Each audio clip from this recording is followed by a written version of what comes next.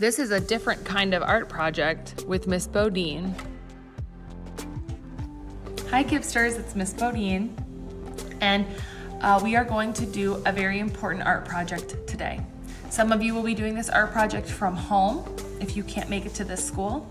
If you can make it to this school, we are going to be gathering on Wednesday, today, from 11 to 3 to paint for change in Minneapolis. So, as you've already heard from Mr. Cameron, you've already heard it from the last video about the death of George Floyd, the officers that are still walking free, and the power of our city in protesting. We are being broadcast throughout the whole world, and people are looking to us, and we will not stop. So to continue on with that protest and have your voices be such an important part of that, we are going to gather and paint. Before we do, we're going to read a book called Painting for Peace in Ferguson. This book was written after Mike Brown's murder in Ferguson, Missouri.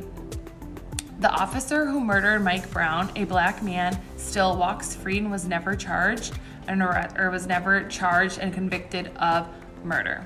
So similar to now, people felt it was unjust. Things happen, and they also reacted with protest through art. So let's read this book together.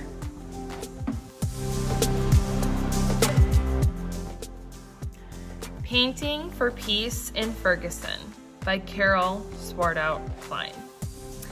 And as I read this book, if you have comments, you can put them in the comment section in your Google Classroom and questions, and I'll try to answer those.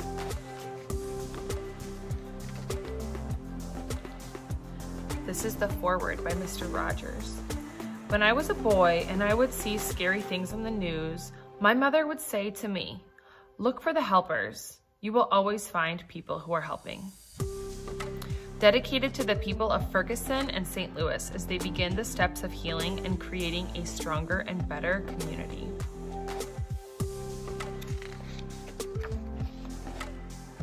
In the small town of Ferguson in 2014, some people did things that were meaner than mean.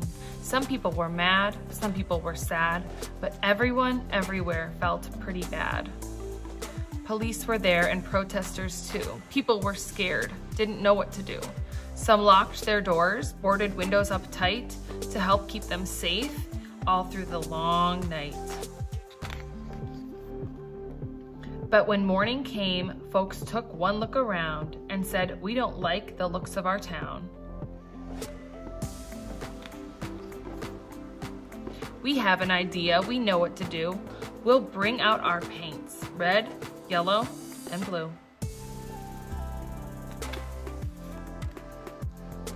We'll paint up those boards that make us feel down.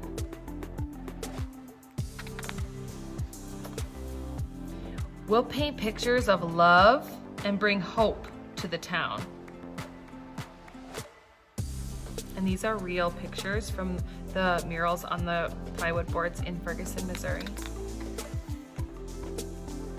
And so they came out on a day sunny and bright.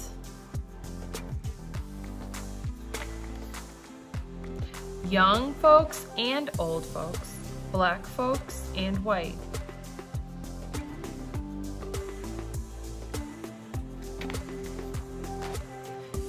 They went up to the north and down south near Shaw.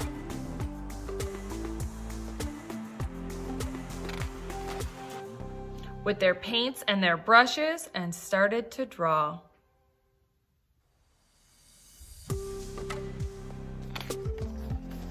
They drew pictures of peace, of hope, and of light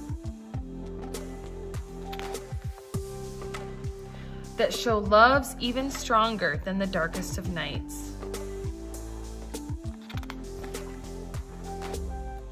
Some art had sayings with words that have power.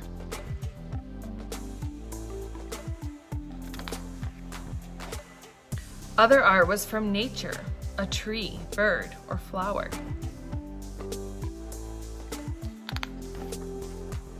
Some dazzled with colors that danced in the light.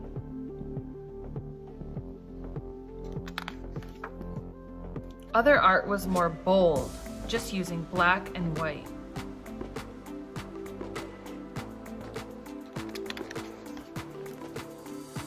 As they walked down the street, they were proud of their art.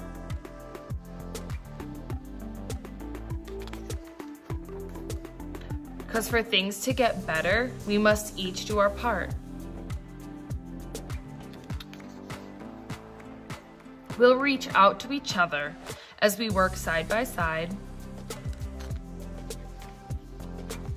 and love one another, both in and outside.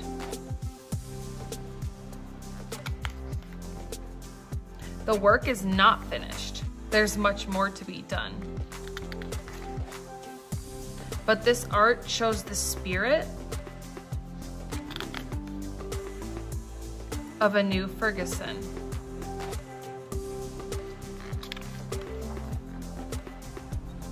I don't know about you, but some of the images in that book really inspired me, so I'm very excited to get together with you and make art. Art for protest is different than normal art, and let me give you some of those examples right now before we start thinking about what we want our artwork to look like. Number one, art for protest comes from a deep need for things to change. When you think about art that we've learned about in class, a lot of times art is made to sell and so that the artist can make a living and make money. So you might make a portrait of someone and they might pay you so that they have that painting or drawing. Some art is made to be hung up in galleries or in people's houses, and it's just made to be beautiful. And no other message is involved besides the art is beautiful. And sometimes art is made to be useful, and I'm sure you've seen like decorative vases and things made out of ceramics or beautiful cups or bowls, and that's also art that's made to be useful. This art, protest art, say it with me, protest art, is made to spread a message for change. So here are the 5 ways that protest art is different than other types of art. So number 1, protest art has a clear, thought out message. It's asking for change, and it's a lot of times demanding change.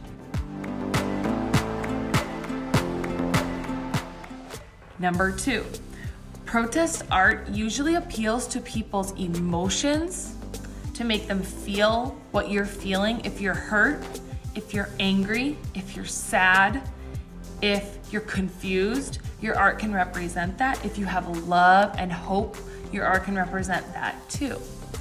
Protest art can also be made to be funny. There are artworks that people will bring to protest that lighten the mood and make people laugh or make something seem funny in order to create change as well. And lastly, sometimes protest art is just facts. The truth is, what people see on the news and what people can read about in newspapers, a lot of times is not the truth. And so sometimes at a protest, people will put out facts and just statistics and real events that happen so that they can spread the awareness of the truth so that the media can't erase the truth.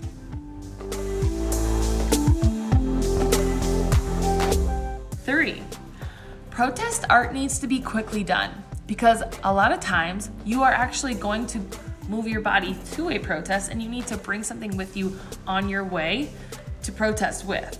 Protest art needs to be done quickly so that your message can get out because things move very quick when there's a time of unrest, and when you need to get your point across, you need to do it quick. Number 4, protest art uses inexpensive materials. You don't need to go out and buy a canvas for protest art. You can use the back of a cardboard box. You can use an old poster that you turn around or paint over. You can use permanent marker. It doesn't have to be with fancy art supplies. It can be from whatever you have on hand. Number 5, protest art is made to be seen. So you either bring it out with you if you're going to a protest, or you can display it where a lot of people will see it.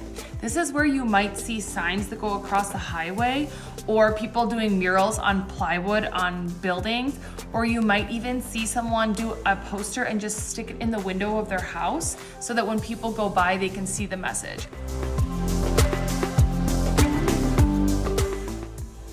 So now that we know a lot about what protest art is, let's make some. You have two choices. You can work from home. If you are not able to come up to this school with us, you can do protest art from home, and you can use that list of the 5 things we talked about and any inspiration from the book that we read. You can also just look into your heart and ask, what do you want the world to look like when you grow up? What needs to change in the world right now to be that world you want to live in? What needs to stay the same? What part of our world right now are you grateful for and would you like to continue? So while you think about that, I'm gonna actually have a couple KIPPster leaders share what they want to change or what they want the world to look like when they grow up to guide us in what we wanna be painting on these boards. What do you want the world to be like? I want it to be like a happy place where like we can all work together, do stuff outside, like write chalk on the like concrete and stuff, and make like a more safer world, like where people don't have to fight. I wish like white people could like be nicer. Well, not white people, but like certain people be nicer to other people, like colored people, and like work together. Like, I don't know how to explain it, but come together, be in the same neighborhoods and not have to have a problem with it. And just, I would want to have a better president too, because he's making all this commotion. And he's making it halfway, but other people are making it more. And I just want it like to be a safer place, and I want my future to be like, I want it to be like a more safer and happy place for like people to live and have like families and do stuff. That's what I want in the future. My name is Angel. What would you like to see change in the world? What would I like to see change in the world is racism will stop, people will stop littering, cops will stop killing innocent black men, and having a better president, world peace, and equality. All right, I don't know what else there is left to say, because hearing from y'all and hearing your voices and what you wish for, it just lights a fire under me. I want to go out right now and paint those things, but I gotta wait for you to get here. So make sure that you communicate with your family. You have a plan for coming up to this school. We will be placed in front of this school. I'm gonna show you what we just got donated to us from University Rebuild, a company that donated 20 sheets of plywood. This is what we'll be painting on. Miss Bodine and Miss Fairbanks went out and bought gallons of paint, just tons and tons of spray paint, brushes, and I almost forgot, we are doing this activity with social distancing in front of the school, so there'll be lots of space between each board so that you can paint on the board with space with your family. We're also asking that everybody wear a face covering. I have mine right here. I'm wearing a scarf, so you can wear a face covering, and we also have gloves. But if you want to bring gloves too, we're going to make sure that we stay really safe. And even if you want to go up and give, me or a friend a hug, I'm just going to say it's probably not a good idea, even though I desperately want to give some hugs out right now.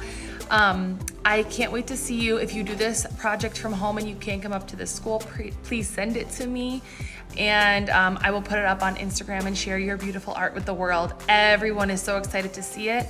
And again, just to recap, I just want to let everyone know this is a protest, also a mural painting. It will be at the KNSP campus, and it will happen from 11 a.m. today to 3 p.m. today, Wednesday, June 5th. I cannot wait to see you there.